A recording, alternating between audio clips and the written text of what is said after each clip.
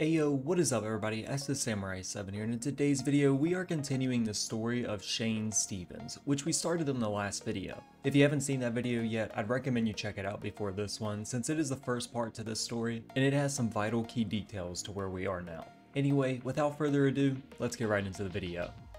Starting where we left off on the morning of day 8. Last week we escaped the bar, and made our way to our new home, the school. There was still a lot of work to do before this place was safe, and that was made perfectly clear when I noticed more zombies had snuck inside.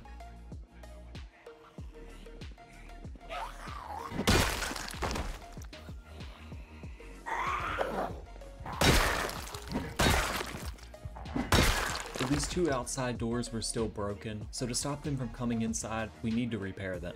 But before we do anything, I need to get some food in my stomach.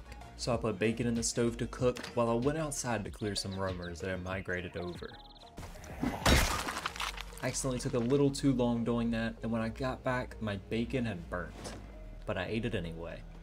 Now full, I continued surveying the bottom floor, taking out any zombie I came across.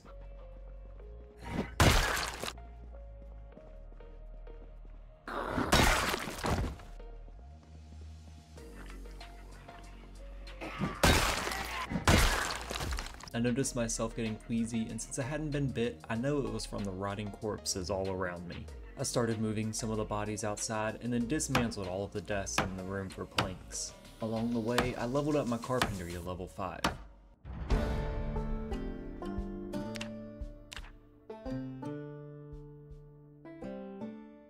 I used the gathered planks on the windows to prevent any more zombies from breaking in. I got all the way to the front of the school and then ran out of planks.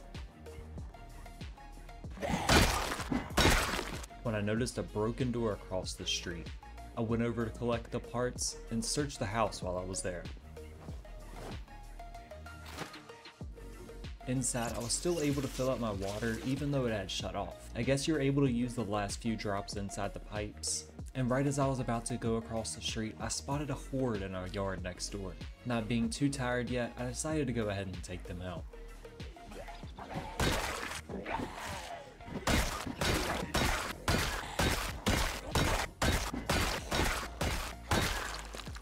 Once they were all looted, I returned home to clean out more corpses inside. The entrance to the school was particularly covered, and with my bedroom being so close, I wanted to get the smell gone. And after that, I dismantled some electronics, had a cigarette, and then noticed more zombies inside.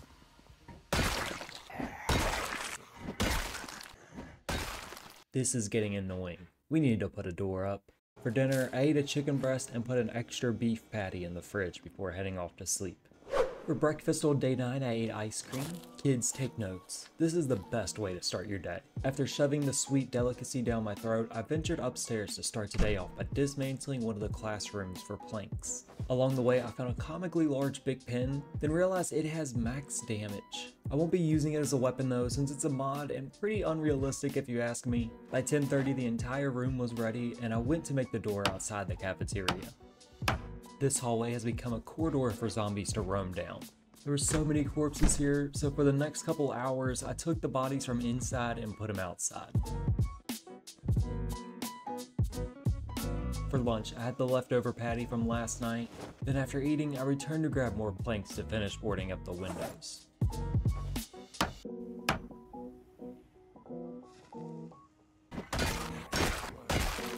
I'll take that motorcycle helmet.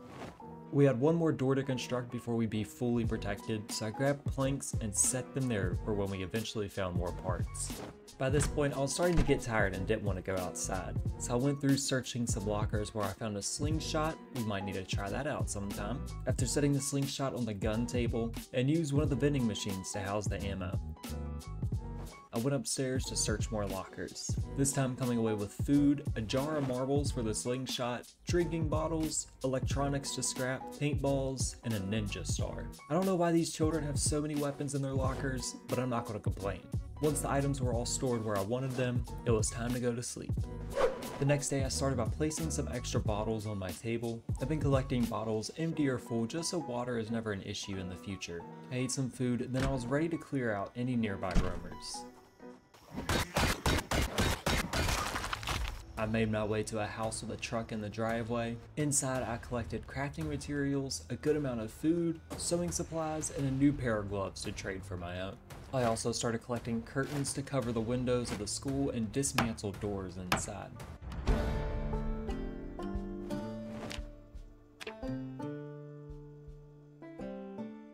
Along my journey back home, I realized a group had gathered in front of my door. I was encumbered now, so I went around to the front of the school instead. Once I had cleared my inventory and made the other door, I completely forgot about the threat outside and cleared out my car the rest of the way. I guess the zombies outside never heard me because they left me alone for the rest of the night, even when I went to sleep. When I walked outside on the morning of day 11, a new herd had migrated into the bus loop.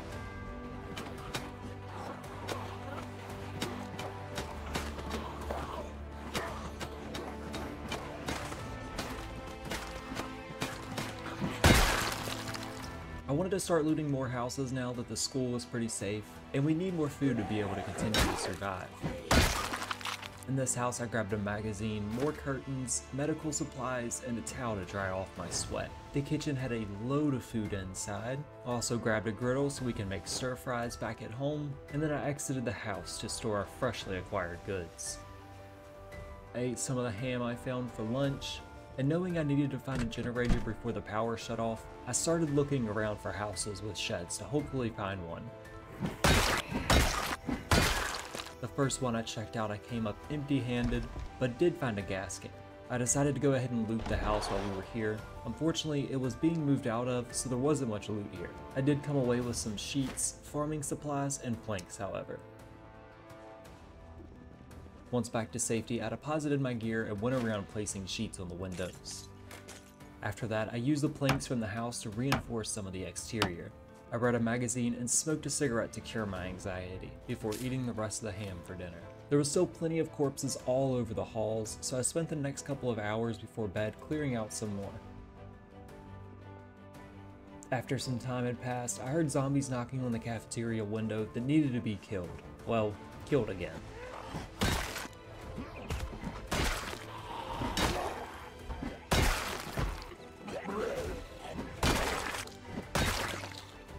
One had a fiberglass arrow that I took, and after that hard day, I grabbed some bourbon from the kitchen and returned to my room to drink away my sorrows. I haven't been drinking too much during the apocalypse, but now that we had doors all around and the windows were boarded up, I finally felt safe enough to drink.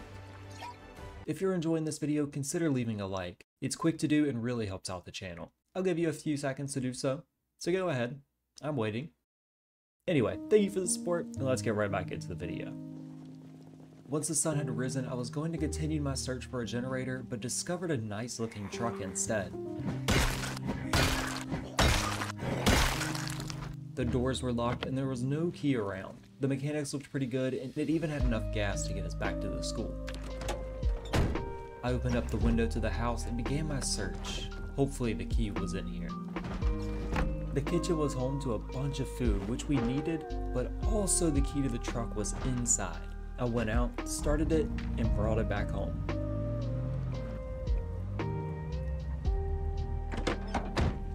While adding sheets to the front door, zombies came knocking.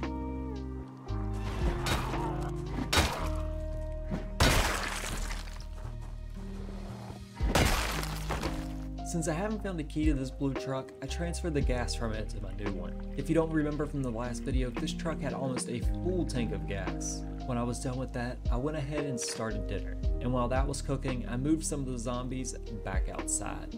After I finished my dinner, I drank a beer to help it go down, then went back to work clearing out some zombies. Once I was finally tired enough, I returned to my bedroom to go to bed.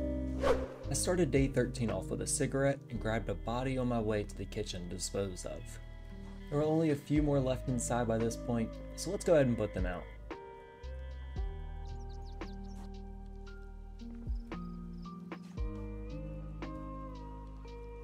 After finishing up with that, it was time for breakfast. I read a little while I was cooking and then continued cleaning out the bodies. Now the bottom floor was completely clear, and there's only a few more upstairs to collect. But right as I was walking upstairs, I realized you could disassemble these payphones. So I did.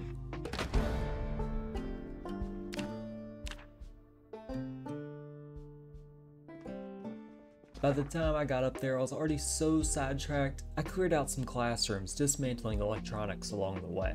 I found a gun in one of the kids' lockers, still not going to ask any questions. Then I remembered what I was actually here for, so I grabbed the last zombie's body and threw it outside. Hopefully we won't get sick again. Before heading to bed, I drank a beer and did some reading. The last day of the second week was now upon us. To start out, I went to the library to cure my boredom and finished up tailoring Volume 1 while I was there. I really wanted a generator before this week was over. That was my one goal, so I stepped outside to begin my hunt, but it was super foggy. I checked my map to see where to go and headed out with limited visibility. The first 2 cars were empty, but when I came across the next crash, I found a gun case and gas in one of the cars. Eventually, as we were arriving to the shed, the fog started clearing out. That was a good sign, because inside the shed was a generator. Just what I was looking for. There was also a propane tank and planks in here, but for now I grabbed the generator and headed back home to place it outside. If you're not aware, never place a generator inside. It will basically cause you to die.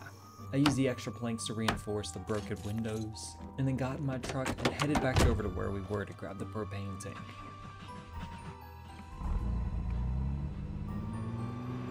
I got distracted on the way and noticed the Gigamart had a bunch of trucks in the parking lot. Me being from a rural small town, I love me a good truck. Before I checked them out though, I siphoned the gas from the crashed car on the road. The beds of the first 2 trucks had a heavy duty tire and a jerry can that I took. I figured we may eventually need a spare tire and this jerry can would be perfect for carrying loads of extra gas. The first truck didn't have any, but the second had 77% of a tank, which filled the jerry can all the way up. The logging truck was locked, but also had a bunch of gas inside. And the next truck had electrical equipment in the back, and the last was just filled with junk. I broke my way into the logging truck to try to unlock the back, hoping for wood inside, but I couldn't seem to unlock it. The red box truck also wouldn't let me in the back, but when I broke into the white truck, I was able to find another gun case inside the glove box. I wanted to grab the rest of the gas, but since we were filled to the brim, I returned home for now, where I put some of the fuel into the generator and had a bite to eat. I remembered we had another gas can in the car, and while I was grabbing that, I didn't realize we had another one in the trunk. I put them all in the back of the truck for now, since it was starting to get late. I started filling up some of the bottles in the bathroom sink, but I figured we should also be able to get water from the toilet as well, which we are. I don't think water is going to be a big issue right now, since we have our giant water bottle and the water cooler, but I wanted to have enough just in case, even if it was toilet water. I was proud of myself for making it to a fortnight. Not in the game. If you don't know, a fortnight also means 14 days. So I had some wine to celebrate before heading to sleep. If you all enjoyed this video and like to see more Shane Stevens' story, be sure to subscribe and turn on notifications to not miss out on a future video. Also, if you're interested in getting to know me more or meeting other Project Zomboid players, come join my Discord, link in the description down below. Anyway, with all of that out of the way, thank you all for watching and I'll see y'all in the next video. Peace out.